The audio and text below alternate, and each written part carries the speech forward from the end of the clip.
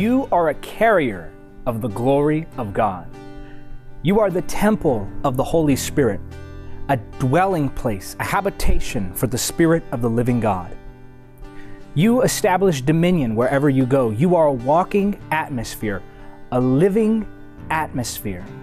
You are heaven on earth, and wherever you go, wherever you enter, you change the dynamics of that place.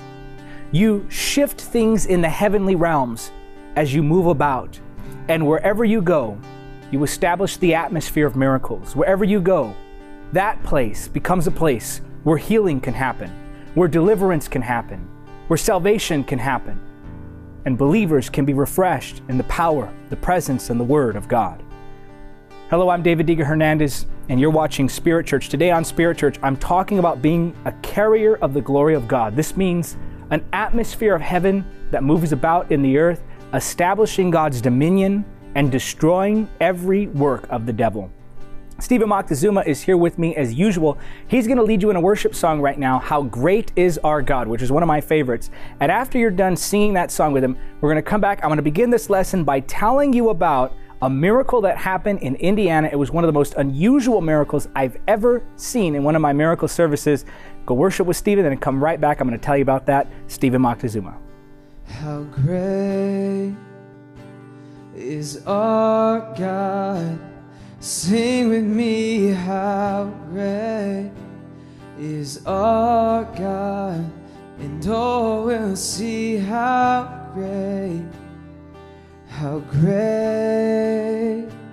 is our God. Sing how great is our God. Sing with me, how great is our God, and all will see how great is our God.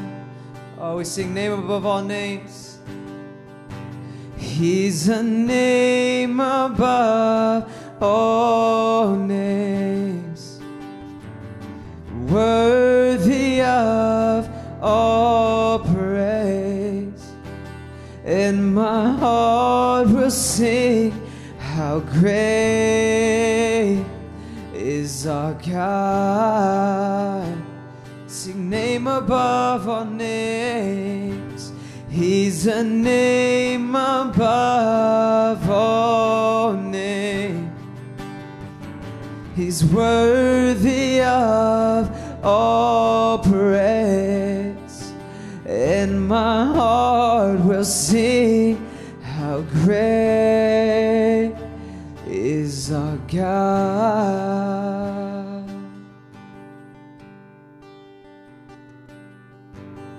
Well, I pray that you enjoyed that worship with Stephen Moctezuma, and that as you worship, you prepared your heart to receive the Word of God today. Now, stick around until the end of Spirit Church, because I want to pray with you. And when we pray today, I believe that you're going to sense the manifested presence of the Holy Spirit in the room that you're in.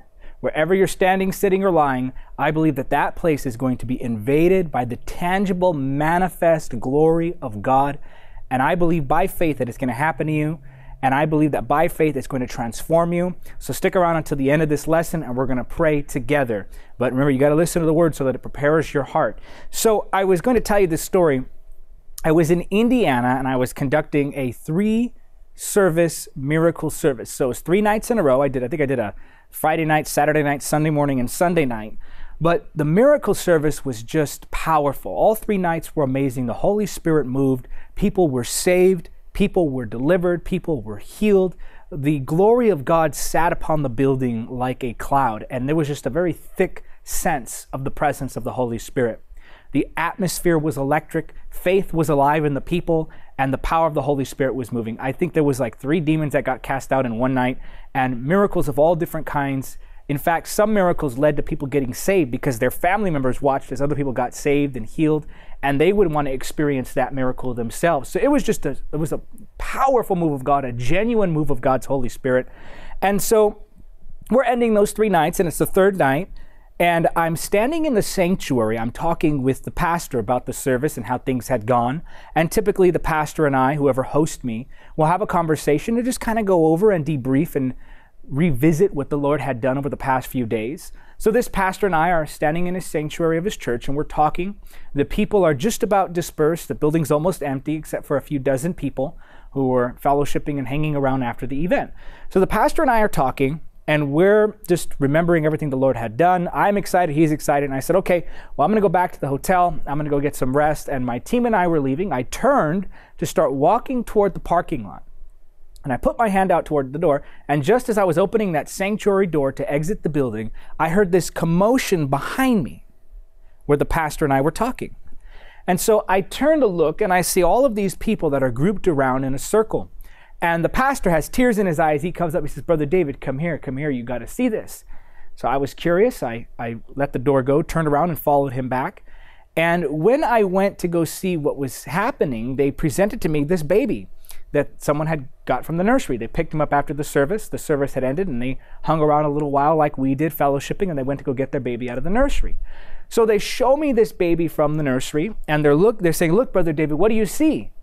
And I'm looking at the baby and I say, well, the baby looks perfectly normal to me. I don't see anything that's out of the ordinary here.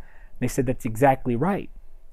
When this baby's mother dropped the baby off in the nursery, the baby's eyes were crossed. It had been that way since birth. But when the mother went to go pick up her baby from the nursery after the service, the eyes were completely straight. And I said, look, Brother David, look at this baby's eyes. And I looked at the baby's eyes, and from what I could see, they were perfectly straight. There were no signs of them ever having been crossed.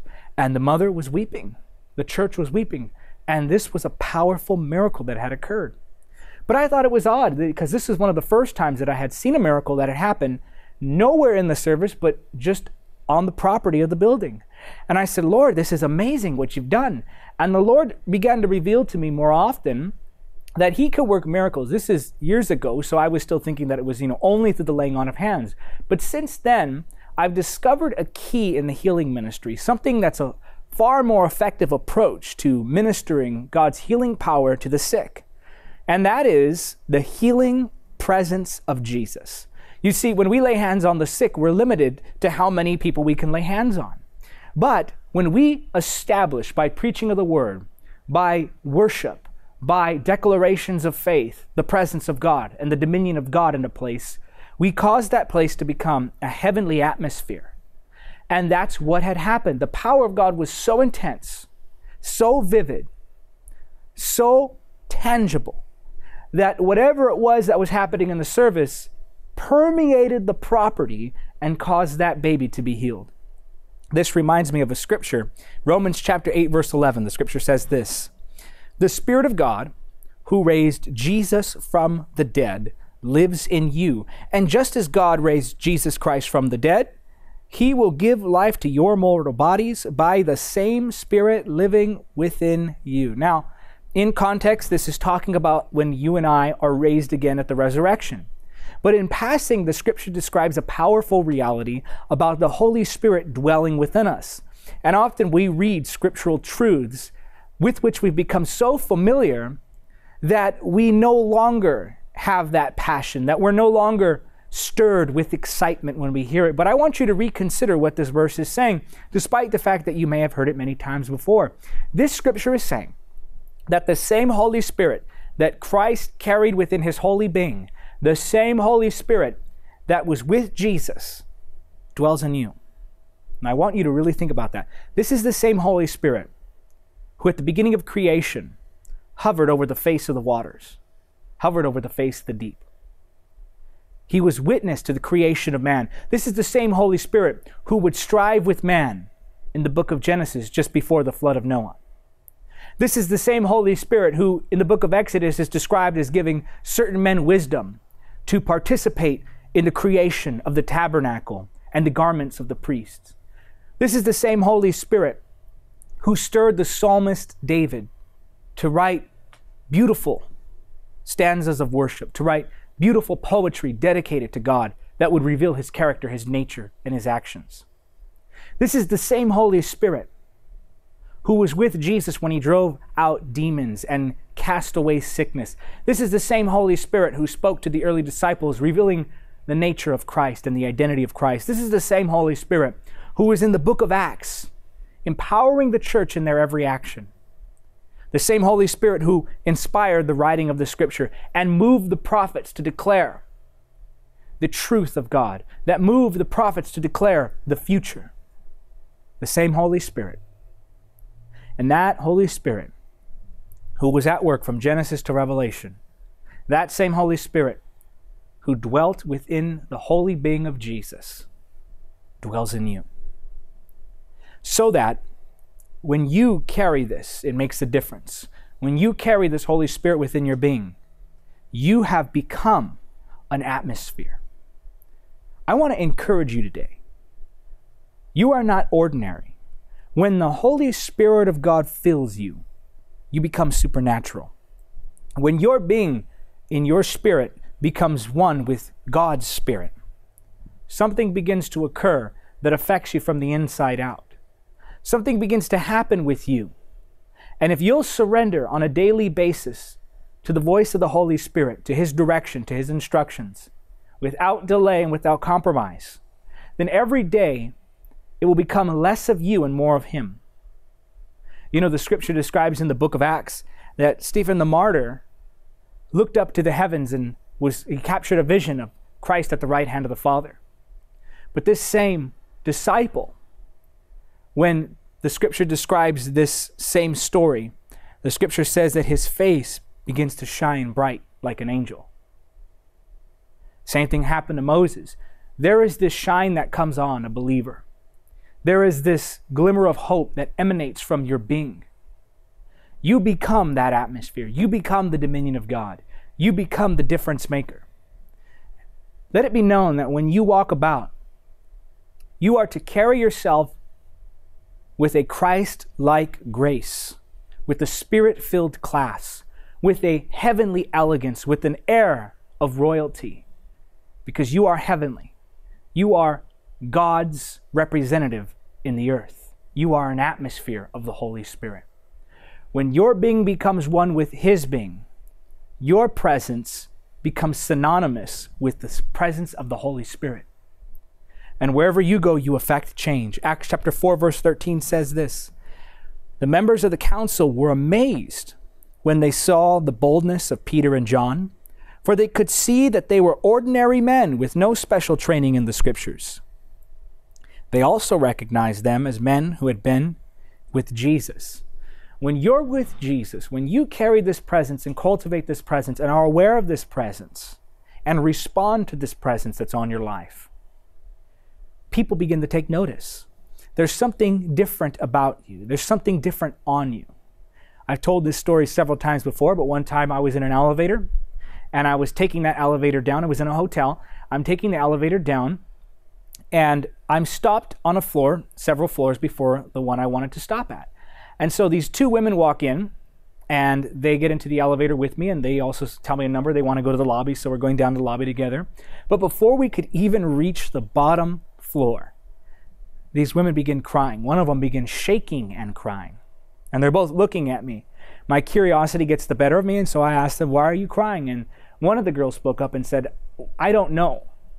There's just something on you, something about you." Now, obviously, the Holy Spirit doesn't always manifest His presence in this way, but it becomes more common for supernatural things to occur around you as you tend to this presence, as you walk in an awareness to this presence, as you live and think in this reality. And it can't be faked. You know, Peter and John, after healing a crippled man in Acts chapter 4, verse 9, they respond to those who are questioning them. They said, "You want to know how we healed this man, or how this man was healed?" They said it was done by the powerful name of Jesus. They didn't do anything special. They didn't do anything different. All they did was declare in the name of Jesus. You know, the healing power of God is the same as the presence of God, at least for the most part, in that it cannot be faked. The presence of God on your life can't be faked. It can't be duplicated. It can't be counterfeited. Either you carry that presence, either you carry that glory, or you don't. And when you do, miracles happen. When you do, things change all around you. You become an atmosphere. You know, ever since that miracle with that baby whose eyes went uncrossed, in our services now, at the miracle services, I emphasize the healing presence of Jesus. And instead of laying hands on every single person, we pray and we worship, and the dominion of God becomes so established that people begin to feel him. I've seen people start shaking, trembling, falling on the floor, and like they feel this heat come on them. They feel like electricity shooting through their body. And some of them even feel like a wind of the Holy Spirit blowing through the sanctuary or wherever we are with the service. And I'll notice that out of nowhere, people will just start getting healed all over the building. And they'll come up and they'll tell people about the miracles that have happened with them. And the reason it can be done this way is because the presence of the Holy Spirit. It's because of the dominion of God. Acts chapter 5 verse 15 says this. This is the scripture that I think of whenever I consider this topic. Insomuch that they brought forth the sick into the streets. Again, this is Acts chapter 5 verse 15. And laid them on beds and couches, that at least the shadow of Peter passing by might overshadow some of them. Now, many people will read this scripture and they'll say, well, you know, Peter's shadow healed those people. That's not what the Bible says. The Bible never says that Peter's shadow healed the people. Instead, it says that the people approached Peter hoping that his shadow might fall on them. In other words, it was the people who came up with this idea that Peter's shadow could heal. It was the people that initiated this action to lay out people in beds as Peter walked by. Now I got to thinking, what would cause the people to think that Peter's shadow could heal? What would start that rumor? What would cause that rumor to spread and be believed? It's not that Peter's shadow healed. It's that the healing presence of Jesus, or the presence of the Holy Spirit, was so potent, so intense on Peter, that wherever he walked, people were healed. I want you to think about that. That wherever he carried his being, the presence of the Holy Spirit went with him and changed the atmosphere in such a way that people were healed. And believer, I want you to know today that God wants to use you in the same way. I want you to know today that there is no such thing as the spiritually elite. Yes, there are levels to spirituality. Yes, there are people who are more mature than you. Yes, there are people who know more about the Word, have greater revelation, have exercised their gifts. But when I say there are no spiritually elite people, I say that to mean that anybody can come to those levels in Christ. We have to be humble and admit that there are some who walk in a greater anointing than us, and there are some who see greater miracles than us. And we need to be teachable. We need to watch those, and we need to say, Lord, how is it you're working through them? That is humility, and that is a teachable spirit. We must have that. But I want to emphasize that no matter where you are in your walk with Christ, no matter where you are in your hosting of this presence, that you can grow to greater depths. You can grow to greater levels. And I believe you can begin to see miracles happen all around you without you even being aware that they're happening. And people will be touched, people will be refreshed just by the atmosphere that you carry on your life. Now let's pray and let's believe right now that God would invade that place you're in right now, and that God would touch your entire being, and that you would be so filled to overflowing with the tangible presence of the Holy Spirit that you would sense Him all around. Are you ready? Stretch your hands toward me. Let's believe. So, Father, in the precious name of Jesus, Lord, I thank you for your anointing that is now flowing. I thank you, Lord, that your presence and your power is available to us. And I pray right now, Lord, for that one watching. I pray right now, Lord, for that one listening, that your healing power flow.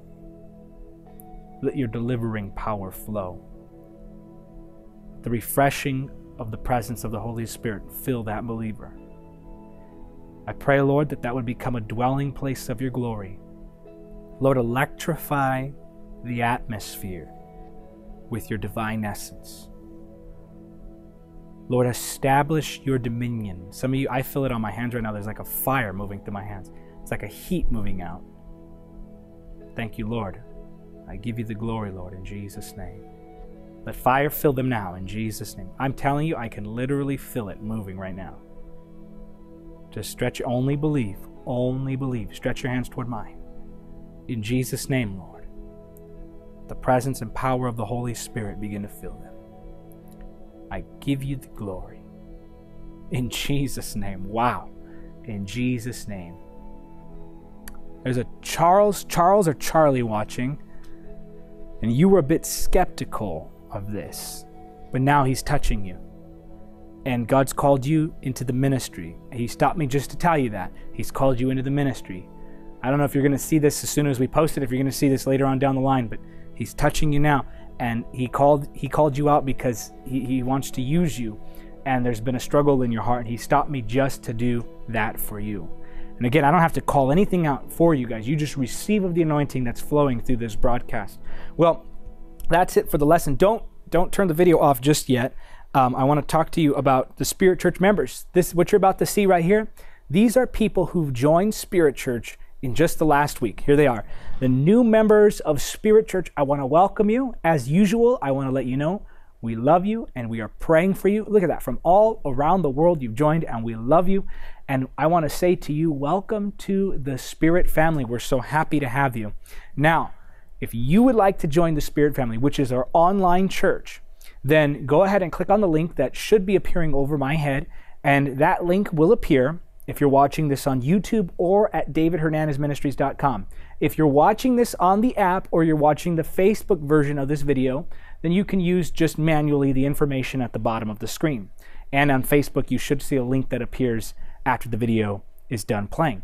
So if you want to join the Spirit family, I want you to join in. Every week you'll get an email from me. This is weekly discipleship. I'm mentoring you on a weekly basis, praying with you. And there is some correspondence. Sometimes I'm actually able to respond to the Spirit Church emails. So go ahead and sign up today.